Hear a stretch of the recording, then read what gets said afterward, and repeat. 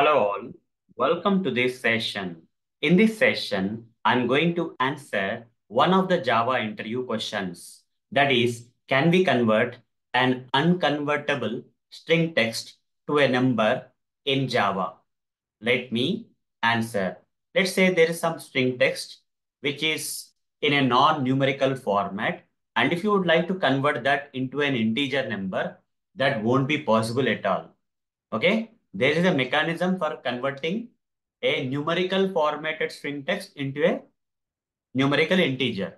But if that particular string text is not in a numerical format, then whatever you do, that particular text cannot be converted into a number.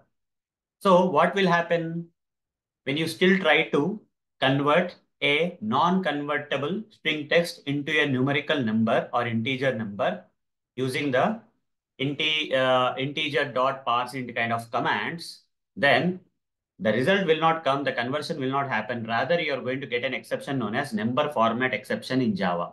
Let me practically demonstrate how that is not possible for us to convert an unconvertible string text into an integer number in Java, and how we are going to get this number format exception. Further, I'll switch to Eclipse IDE, and in this Eclipse IDE, I'm going to create a new class. I'll just right click here and create a new class. I'll just name this class with some random name. Let's say class 26. Let's say class 26.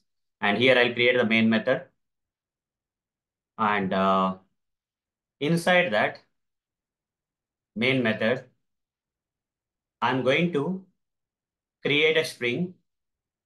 So what if I give the string something like this? For example, if I have given the string something like this, string str is equal to, if I give double quotes and in that if I give a number, these kind of strings can be convertible. Okay, these are convertible strings. Okay, you can convert this kind of strings to integer numbers using int dot parseInt like that. You can do that. I'll show you first. Okay, str dot integer. Sorry, instead of saying str, we have to say integer dot parseInt. We have to say okay, integer dot parseInt, and you have to pass here str, whatever the string text is there, which is in a convertible numerical format, string format is there.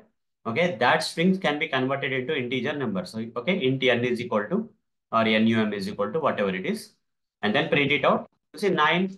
You can also do an operation here after converting that to integer number, right? This conversion will happen. At the same time, you can perform some addition or subtraction of, let's say, plus 3. I'll say 9 plus 3, how much? 12 will be printed in the output. Okay, if 12 is getting printed in output means the string, convertible string text, which is in numerical type of format, is converted to actual integer number, and then 3 got added to that 9, 9 plus 3, 12 came. But what if this is something like this? What if I give my name here? Can you convert my name into name kind of string text into a number? Is that possible even though you use integer dot parseInt? That is not possible at all, guys. If this string is in a numerical format, if string has some number holding in between the double quotes, then that kind of string text can be converted into the numbers, but not this kind of string text. Text cannot be converted, whatever you do, into a number.